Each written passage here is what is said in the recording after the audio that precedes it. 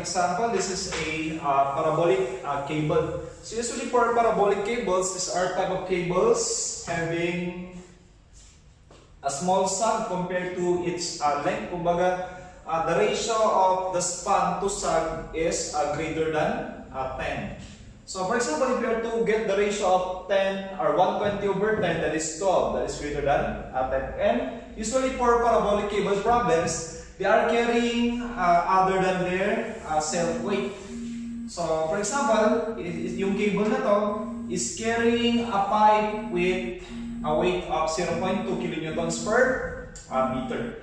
So usually, we can apply mechanics here, the three equations of equilibrium. So all you have to do is locate the lowest point, then divide the span of the cable from the lowest point. So let's say this is x, and this will be 120 minus x. Then separate the two sections from this point. So for example, on the left side,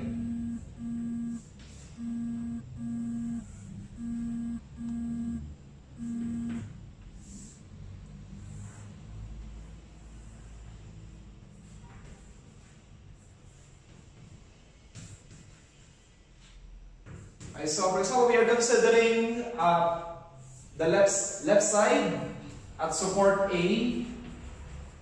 Okay, so take note that at the lowest point of the cable, that is the point of action of the minimum tension of the cable. So for example, we are computing for the tension at the lowest point. So how to compute for the magnitude of this weight with a span of x?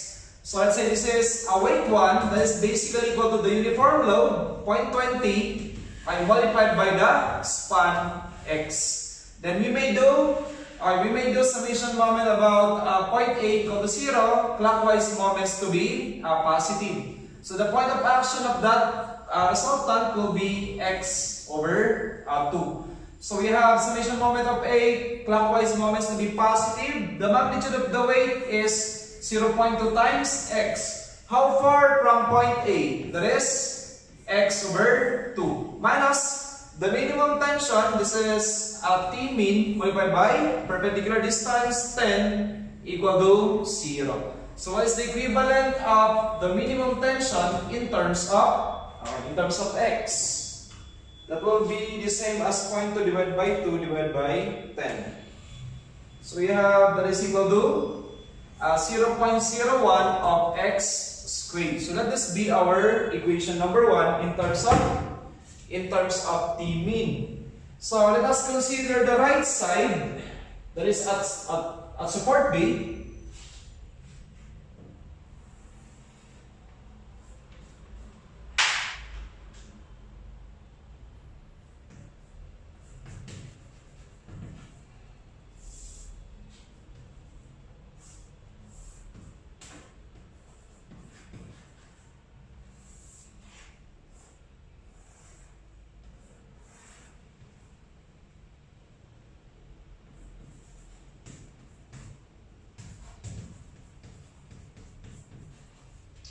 So what will be the magnitude of the weight on that side? That will be, let's say, weight number 2 is now equal to, that is the uniform load, 0.20 multiplied by the span. What is the span?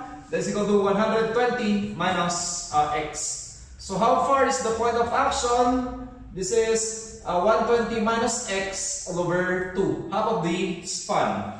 So we may do summation moment at B equal to 0, clockwise moments to be positive. So this time, kanina, si T min is to the right. So for equilibrium, kung lilipat tayo sa kabila, it should be to the left. So this time it is clockwise about point B. That is T min multiplied by perpendicular distance 30. What is the magnitude of the weight? 0.20 multiplied by 120 minus x. Lever arm, that is 120 minus x divided by 2 equal to 0. So let us compute the equivalent of T min in terms of x.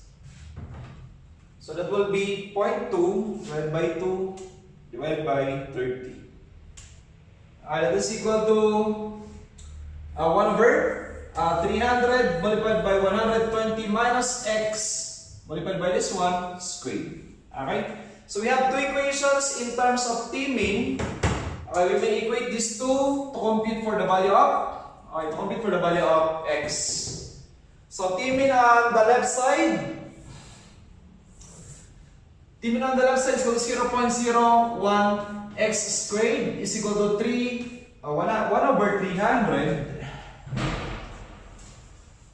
That is 1 over 300 multiplied by 120 minus x quantity squared.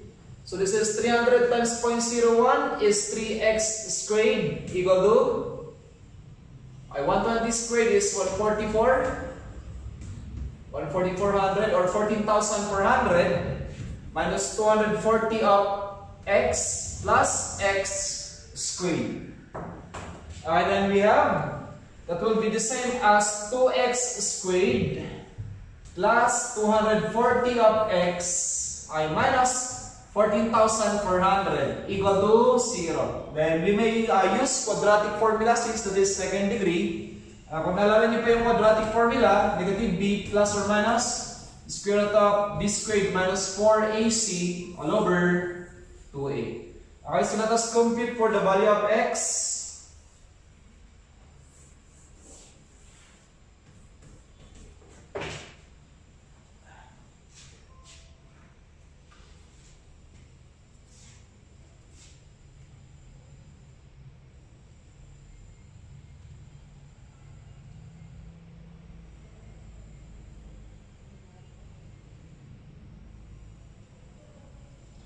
That will be equal to 43.923 meters.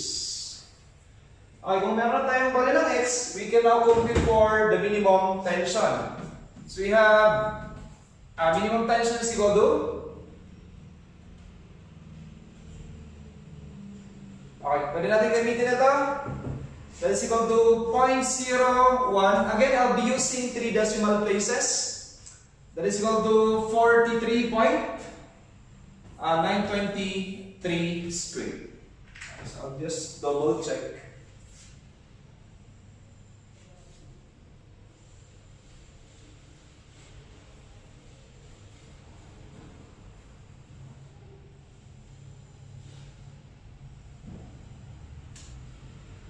It's equal to 43.923. So 43.923 squared times 0.01. So that will give us the minimum tension is equal to 19.292 kilonewtons. So that will be acting on the lowest point, at the lowest point of the cable. So if we have a minimum tension, saan naman natin matatagpuan? Where can we find the maximum tension? So maximum tension will be located at the highest point of the cable, or that is on the higher support. So B is higher than A. So this will be the location of Tmax. So all we have to do is determine what is the total weight on the right side.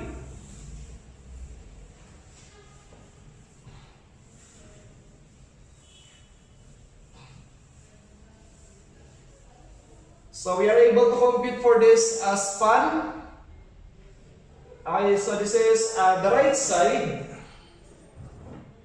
That will be 120 minus x. 120 minus 40, 3.923.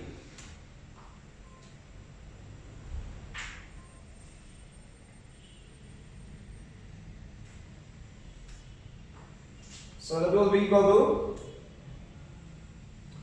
we have 76.077 meters.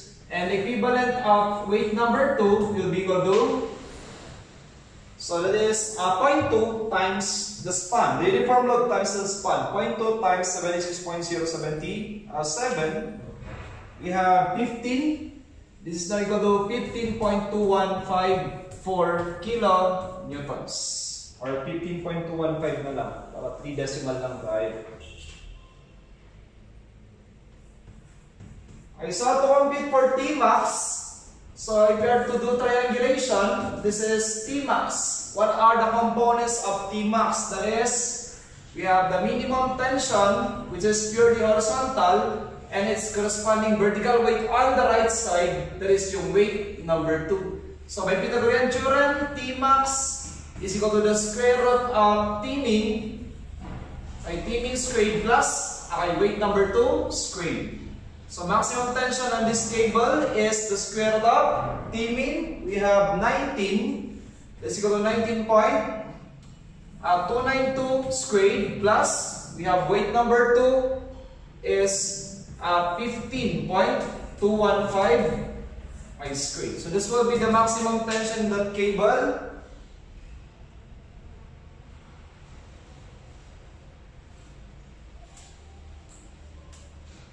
Is equal to 24.570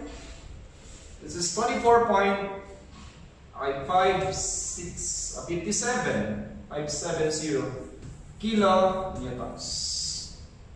So this is for our example, parabolic cable. Para naman kunin yung tension sa A, on support A, okay, so all you have to do is determine the weight number 1, then again, the equivalent of, you have to use the equivalent of Tmin. Pythagorean theorem, you can have the tension at A.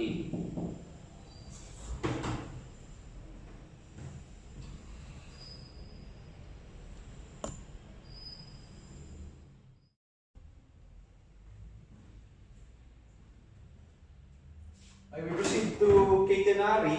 Let us just solve the problem using another method. Okay? So first, kailan ba natin masasabi na yung cable is catenary or parabolic? So usually kapag catenary, yung binubuhat lang niya, it carries its self-weight. So we have, other than that, if we are to get the ratio of the span over the sag, so what is the span of this one? The span is equal to 20 meters and the sag is 4 meters and is equal to 5. And this is less than 10. If the span over the sag ratio is less than 10, that will give us a catenary cable. Okay? So, if the ratio of the span over the sag is greater than 10 and it carries a horizontal uniform load, that will be analyzed as parabolic. Then we have, so let us introduce this parts of this catenary. So we have this Y, the value of C, then same naman sa Y. This is half of the actual length of the cable, let's say S1 and S2. The sag is 4 meters. We have the equations. What are the relations of these variables? We have S squared plus C squared is equal to the Y squared. So we have S is equal to C hyperbolic. This is a hyperbolic function. Hyperbolic sine of x over C. Y is equal to C hyperbolic cosine of x over C. How to compute for the minimum tension? That is the tension at the lowest point. That is mu kasi yung ginamit dun sa module. Mu is equal to the uniform load, that is 2 kilograms per meter multiplied by the value of C. And now about the Tmax.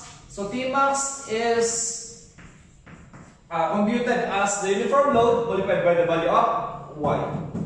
Okay, so let's have this example. For example, we are computing for the value of Tmin and Tmax. So if you have to observe, what is the equivalent of Y? Okay, we may use this equation. That is yung S squared plus C squared is equal to Y squared. What is the equivalent of Y in terms of C and the sag 4 meters? So basically, we have the value of Y is C, that is C, plus the sag 4 meters. So we may have, this is S squared plus C squared is equal to, that is the same as C plus 4, C plus 4 squared. So we have S squared plus C squared is now equal to C squared plus 8C plus, we have plus 16. We may cancel the C squared. So we have the equivalent of S is the square root of 8c plus 16. Okay? So we may now determine the value of s. What is the equivalent of x? Since level support naman tayo or same elevation of supports, so the value of x is equal to 10 meters. Okay? So that is equal to 10 meters. We may use this one. Sine is equal to c, hyperbolic sine of x over c. What is the equivalent of s? Ito yan. That is the square root of 8c plus 16 equal to c. Hyperbolic sine. What is the value of x? That is 10 divided by c. So in this equation, the only unknown is the value of c. Okay, so this time, since we are dealing with a hyperbolic function, sa ibang reference na nakita, they are doing trial and error. Or sa YouTube, trial and error lang din yan. So this time, I'll be using shift solve. Shift solve lang gagamitin natin. So that's the square root of 8 alpha x. Just for this example, plus 16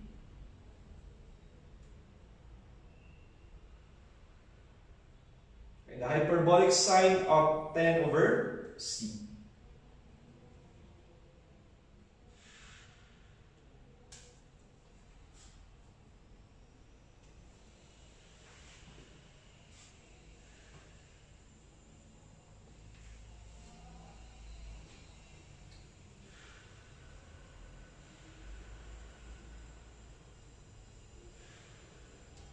Matagal.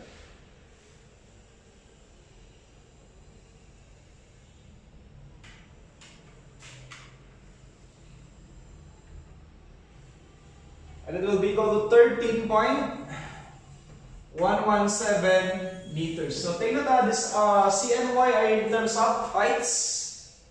So we have the value of y is now equal to c plus 4. So take note this height y is the sag plus the value of c. That is equal to 13.117 plus 4. That will give us 17.117 meters. So we are to compute for T-min. T-minimum is mu times the value of c. What is the uniform weight of the cable? That is 2 kilograms per meter multiplied by 13.117. That will give us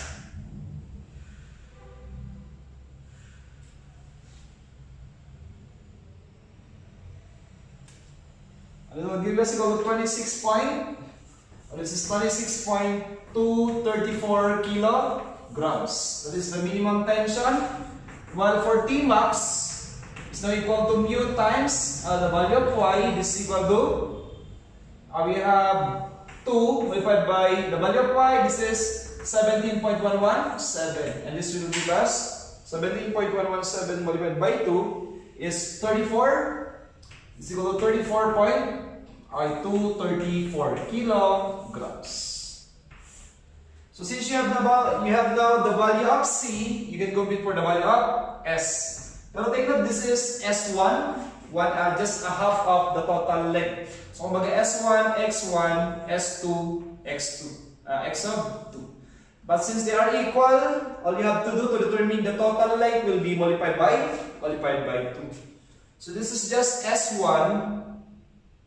This is the square root of 8 times 13.117 plus 16.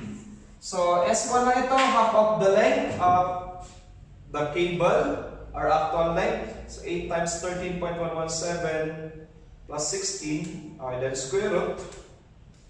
And we have 10.99. This is 10.997 meters. So if you have to determine the actual length, times 2 lang yun. So multiplied by 2, that will be equal to 21.994. Or approximately 22 meters. Okay? The actual length is 22 meters. And this is our example for catenary.